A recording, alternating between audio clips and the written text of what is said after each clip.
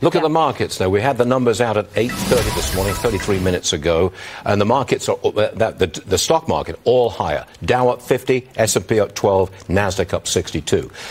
David Bahnsen with me in New York this morning. The most important part of this report, I think, is inflation. What did this report tell you about inflation? It tells you absolutely nothing about inflation, because this is something I want the right and the left to understand once and for all. It used to be only people on the left who didn't know this. Now the right can be confused. Jobs don't cause inflation. People working doesn't create inflation.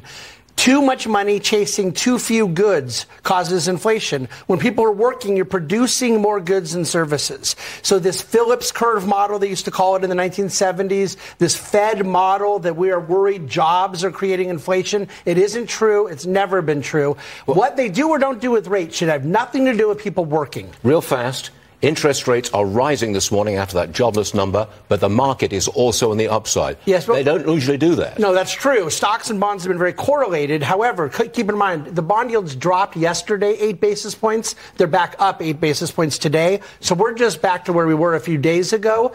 The 10-year has stayed below 4.4%. So it's higher than it was by about 30 basis points, but it's still staying in this middle ground level. If it gets back to 5, then I think you have a problem. Stay there, David. I've got more for you in just a moment. I've got to get back to the markets. It's Friday morning. We've got a very, very modest rally going on here. David Bahnsen with us.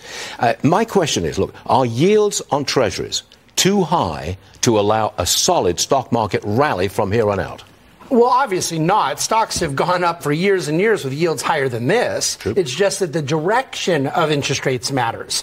Where they end up settling is less important. Are yields headed higher? That affects markets more than where they land. I think ultimately long-term yields are coming lower, but I don't say that as a good thing. I just think it's because we have too much government debt to get the growth we used to get, so bond yields are structurally lower. But right now, can markets rally at 4 to 4.5%? They did all last year.